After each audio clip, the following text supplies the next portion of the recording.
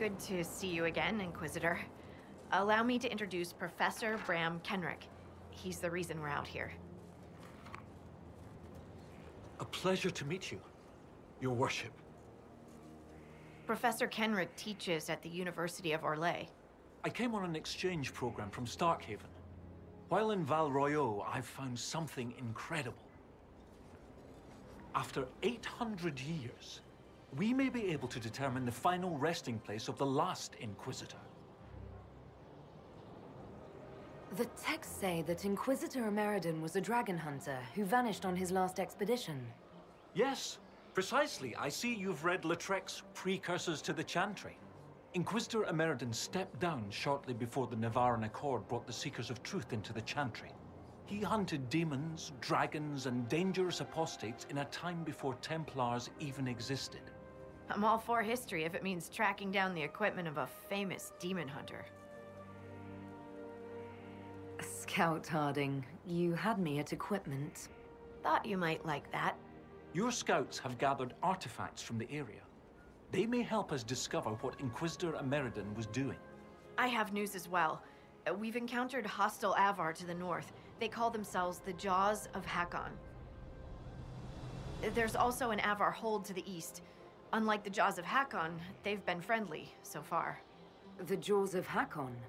They're hostile Avar who attack any Inquisition agents or researchers who get close.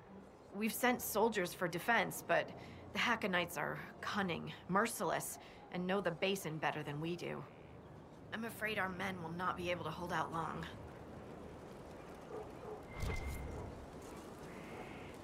I thought we could catch up. Anytime, Inquisitor. They say you grew up in a village. Where did you learn how to fight? Draw a bow? All that? Here and there. You pick things up as a little dwarf girl in a village filled with piggish Ferelden boys. I'm no artist with a blade. I just know what hurts, and what takes them down quick. Bruised a shin or two in my day, and a few, you know, other things. And archery? Oh, there was a traveling hunter who set me up with my first bow and taught me the basics. After that, I practiced on my own. On squirrels, mostly. Oh, and Heinrich from next door, but only with padded arrows. I hear you have family in Ferelden. Yes, my mother and father. I insisted they move to Denerim once I signed up with the Inquisition. Ambassador Montilier tells me I should invite them to Skyhold. She thinks they'd be proud of me. But after Haven, I just can't, you know? It's not that I don't trust you or our soldiers, it's just... I just want them to be safe. And if that means they don't get to see things firsthand, that's okay. My mother likes writing letters anyway. What do you think about the Avar? When I was a little girl, a lady in our village used to tell me Avar tales. Being able to see their lives up close, it's nothing like I thought. They're very tall, aren't they? I was considering a proposal for Commander Cullen. Avar allies with dwarven archers astride their shoulders. They'd be unstoppable. Have you spoken to Kenrick much? A bit. He's quite nice, isn't he? And clever, really loves his books. I said hello one day while he had his nose buried in a giant tome. His shriek was a winner. I can't stop doing it now. It's too funny. How do you like the Frostback Basin? It's lovely, isn't it? At least until you step in a pile of bogfish or poo. The stuff's vile. It makes great fuel for starting fires, though, if you can tolerate the smell. I might suggest that to the commander. It could be great for sieges.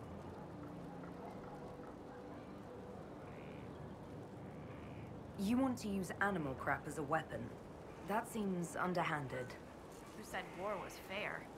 I'd only recommend its use as a last resort. We defeated Corypheus. I thought you'd have returned to your old life. After everything I've seen, I don't think I could ever go back to my old life. Could you? I can't just pretend. I can't just pretend I'm the same person. I got a letter from my mother. She was happy the breach was sealed. She had no idea what we went through. And I don't have the heart to tell her. We'll continue this another time. Safe travels.